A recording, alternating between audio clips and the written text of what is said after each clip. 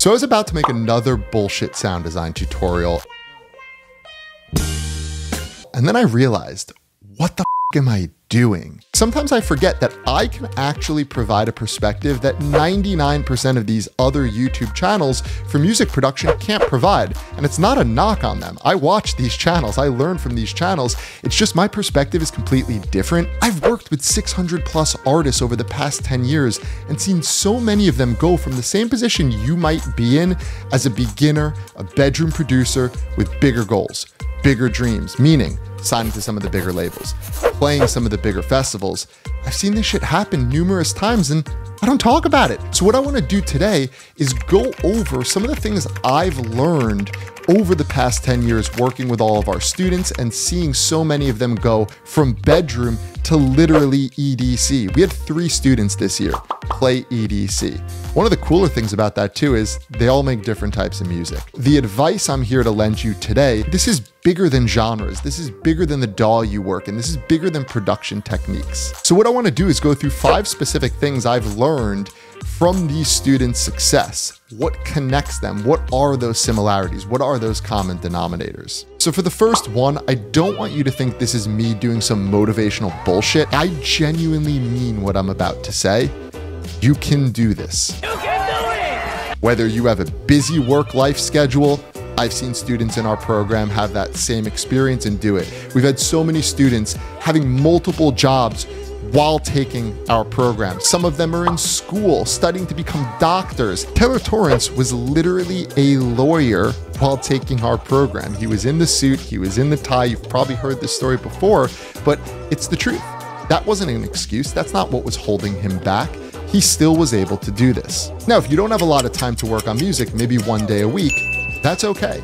Most students we work with, it's a similar scenario. It's not about how much time you have. It's about what you do with your time. You need to be prepared. You need to value your own time. And when you sit down to work, you have to have goals for every single session.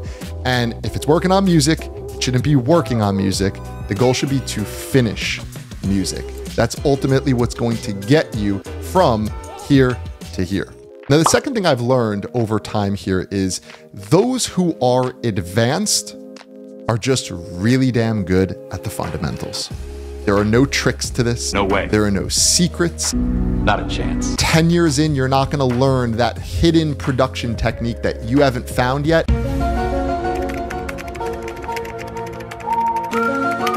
Oh no! We suck again! That's not how it works. Those who are really good at the basics and the fundamentals. And let's just step out of music for a second. Take an athlete. The best athletes are really good at doing those basic things and they just get more out of it. Take Steph Curry, best shooter in the NBA. Steph, a deep 3. What advanced thing is he doing with his shot that no one else knows or no one else has figured out? Nothing. He's just spent countless hours perfecting the fundamentals, his jump shot. So if you really want to know what moves the needle and what you should be doubling down on, putting all your stock into, it's songwriting, arrangement, and then as we shift into the production side, volume is the most important thing, becoming a master at leveling your sounds just with volume. And then if we take a step below, we will go to EQ, compression, and spatial mixing. Become a master at those and the quality of your music will drastically improve. So for the next one, I want you to really focus on what you actually can control, and that is your attitude and your process. What you can't control are the outcomes. Let's talk about attitude. There's a great video that I'm gonna link right up here that Justin has done about attitude. I highly suggest you watch that at some point.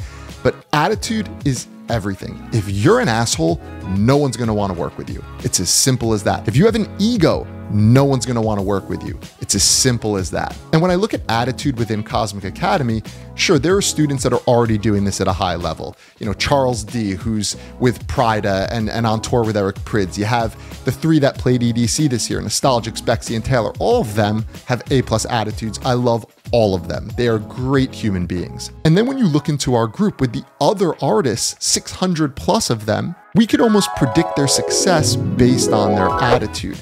They are some of the nicest human beings I've ever met. They've become friends of mine. They will be lifelong friends of mine. And their success is directly related to their attitude, and their future success will be directly related to their attitude. Attitude is everything. You can control that. You could be an asshole or you could be a really nice human being. The next thing you should be focusing on is your process. And what I mean by that is don't get enamored with the outcome. You are going to face a ton of rejection, and it's normal. It's part of this. You can't control whether people are going to like your song or not. You could work as hard as you want on the next song. It doesn't matter. It could still be shit. If you were able to write a hit every time, you would be doing it. I would be doing it. Everyone would be doing it. Everybody's doing it. We can't. So instead, let's focus on what we can control, which is the process. You can control finishing a lot of music. Now, if you finish a lot of music, you will also naturally be able to find quality in that quantity. Go finish 20 songs. I will guarantee one of them is better than the other 19. Now you have quality through quantity, and this can improve your odds of success, but that doesn't guarantee anything. You still can't control whether a label is going to say yes or no, whether a talent buyer is going to say yes or no, or whether your audience is going to like your song or not like your song. Zero control, don't stress it, focus on what you can control, and that is just finishing a lot of music, building your brand, developing yourself as an artist. All right, moving forward, let's get back to a little bit more of the music making stuff. And this is going to be that your song is way more important than the mix. I've learned this on a personal level. I've seen so many of our students experience this. Your mix means nothing if the song sucks. You blew it! And there's a lot of people nowadays that can mix incredible music. That becomes the norm. That becomes what labels expect. No one's gonna reward you for a quality mix. My mom doesn't care about how clean your mix is. My mom cares about, is your song catchy? The average listener, like my mom, cares about, is your song catchy? Will they remember it? Can they hum it? Will it be stuck in their head? That has nothing to do with a mix down. So if you really want to start taking your music to the next level, put the mix aside for a second. Focus on the song first. Get good songwriting and arrangement done first before you stress a mix. It's much easier to mix a great song. It's very hard to mix and produce a shitty song, because no matter what sounds you choose, the idea sucks. This is something we even focus on during our program, where week one, we emphasize just how important writing and arrangement is. We don't even talk mixing. We don't even get into it because that stuff comes after the great idea. Before we move on, I want to give you a funny little thing I always explain to the students during the class, just to show you how sound design and mix down are not that important. I'm going to name one song, and as soon as I say it, you're going to know the exact song I'm talking about, and it will be stuck in your head the whole day. The sound design is shit. The mix down, no one has ever judged the mix down on this song. I can promise you that. You ready? Baby Shark. It's just a catchy song. So for the fifth and final perspective, I want to talk about community and the power of community. Doing this alone sucks. I think you could relate to that. I definitely can. Most people can. Being surrounded by other like-minded artists is literally a cheat code.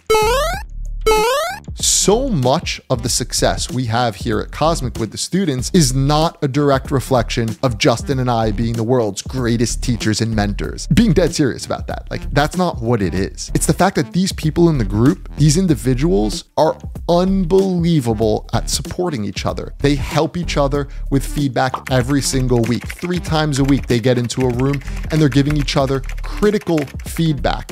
Now, you might have Discord, you might have Reddit for that, but it's a bunch of avatars. You don't know who's behind that avatar, and most times they're roasting your track. I hate that shit. Like, feedback is roasting your track. No, it's not. It's helping you get the most out of it. And in order to do that, it helps to have a relationship with the person, to know who they are, to know what their background is, and if what they're even telling you makes sense, or if it's coming with the right intention. Do they want to see you win? It's hard to do that if you don't have a trusted community. Now, I'm extremely spoiled and biased because I have Cosmic Academy here. Like, we have 600 artists who are dope as shit. They're amazing individuals. We get into feedback every single week. It's a live environment. We're giving critical feedback to one another, and it's not just a pat on the back, cool song. Like, it's legit shit. How can I help you make your song better? I understand not everyone has this, and it's tough without it because I see what an advantage it is when you do have this. Now, with the community, it goes beyond feedback. You should have a community where people support your music, where they want to collaborate with you. Like, collaboration is exponential growth. There's no one way to do this, right? It's music, it's art, it's a creative process. Seeing how other people do it is the quickest way to learn. Like, even me personally, doing these one-on-ones with the students, going into their DAWs, I've learned a shit ton by seeing how they do things. I learn every single day working with other artists, and it's such a huge part of what we do.